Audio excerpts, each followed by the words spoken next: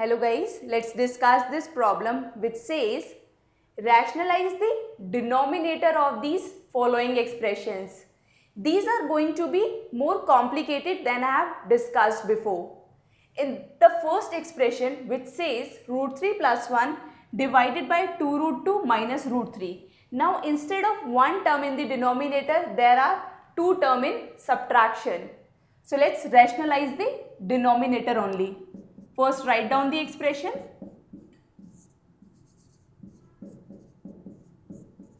Now as you have been asked to rationalize the denominator, so when you take the part of the rationalization of the denominator, then this sign will get changed. This will be plus 2 root 2 plus root 3, and in division of course there is going to be the same term, so that when you will divide both of these terms, you will be left with the same expression as we had before. So now you will multiply these two numerators as well as these two denominators, and let's see what you will get. You can see here, this is a minus b, because here a and a are same, 2 root 2, 2 root 2, root 3 and root 3. A minus b, a plus b. So you can directly write this form as a square minus b square. So our a here is 2 root 2, a square, and our b here is root 3, so root 3 whole square. In above case, this is the form of a plus b and c plus d. So what you will do, as I have already discussed this identity with you, you will multiply this value with these two values first. Then after that you are going to multiply this one with these two values. So let's do that. This will become this. I hope there should be no doubt here. Now when you will solve this part, what you will get? Here there is power of 2. 2, 1 into 2 to the power 1 by 2 whole raised to power 2 minus, when you will take the square of root 3 value, so this will be 3. Now solve this further.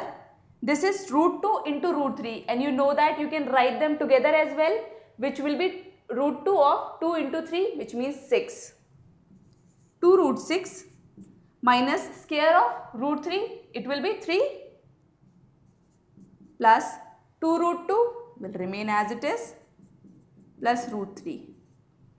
Because here you can see that there are no terms which contains root 2 other than 2 root 2. And there are no term which contain root 3 other than root 3. So this expression will remain as it is. Now solve this expression. You can see here that base are same. So these powers going to add. After addition you will get 1 plus 1 by 2, which means 3 by 2. And 2 raised to power 3 by 2 whole raised to power 2. So those two powers going to get multiplied. Here it will be 2 raised to power 3 by 2 whole raised to power 2. 2 will cancel 2. After these two powers will get into multiplication, and you will be left with 2 raised to power 3, and value for 2 raised to power 3 is 8. So directly write 8 minus 3. So here when you will solve this, you will get 5, and your expression is going to become 2 root 6 plus 3 plus 2 root 2 plus root 3 divided by 5. So this is going to be your simplified expression. Now let's move on to second problem, which is b square divided by root of a square plus b square plus a. How are you going to solve that? As you have been asked to rationalize the denominator only. So let's rationalize the denominator. You know that the sign of plus will going to change to minus 1. Minus. So here sign got changed from plus to minus.